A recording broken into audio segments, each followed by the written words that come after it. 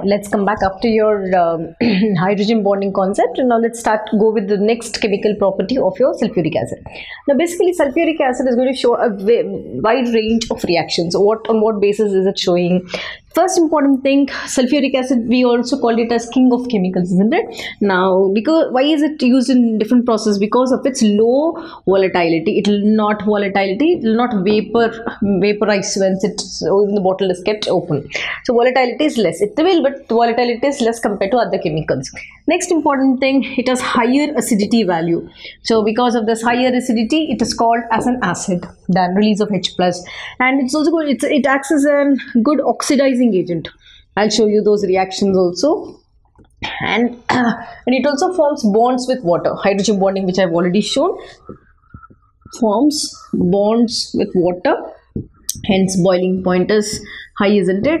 So it forms bonds with water, hence it has high BP. Okay, now I've already done a question on this. Now I'll be doing a question on this acidity concept. Now see, now what is the question? Why is Ka2 very much lesser than Ka1 for H2SO4? They said. What is Ka and Ka1? Basically Ka1 or Ka2, what are they called? This is called acid dissociation constant. Acid dissociation constant. Now this also is acid dissociation constant, but here this is first acid dissociation constant and this is the second acid dissociation constant. Now what is the use of this?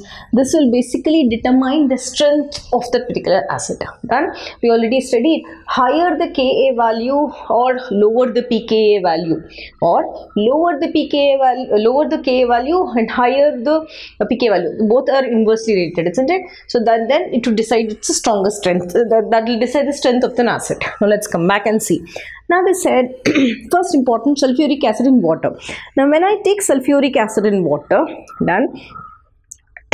This is the aqueous solution. Okay, now I'm taking water, which is a liquid state.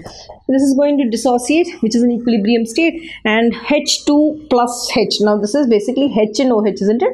So your H2 and H combines to form H3O plus. H3O plus. And H3O plus, hydronium ion, aqueous state. And what else do you have? HSO4 minus 2. HSO4 minus. Done. This is also aqueous state. Now what are we going to do? You're going to take this HSO4 minus, that is the bisulfate ion, which is aqueous state. It's again you're combining with water. Okay, now this is a liquid. You are going to, what do you get? Now you're going to further again get H3O plus plus SO4 minus 2. Now this is also aqueous state. This is your aqueous state. Now for dissociating or release of H plus here, the first first acid dissociation constant is denoted by Ka1. The value found was to be greater than 10. Done.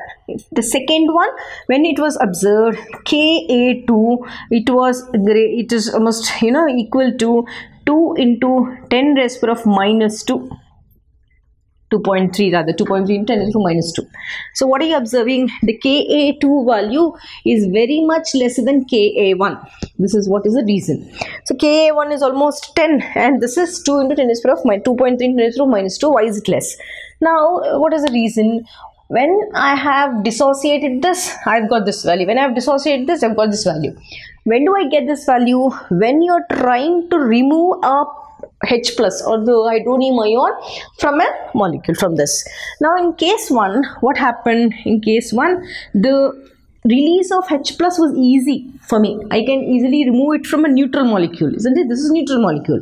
In case 1, H plus or H3O plus was removed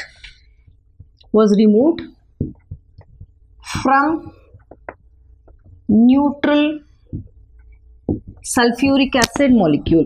This was the thing. Now in the second one, what happened?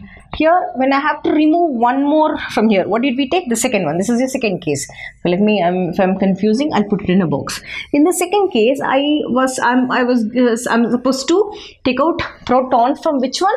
From a negative ion. It's very difficult, isn't it? It's easy to remove from a neutral molecule, but removing a proton from a negative ion becomes difficult. So in case 2, H plus removing H plus, or H3O plus from negative ion, that is HSO4 minus. Negative ion is difficult. Hence, the Ka value is decreased. So that that is what you have to remember. It's easy. I took out, the Ka value has become more. The Ka value has reduced because I have to pull that proton from that negative ion. So this is the reason.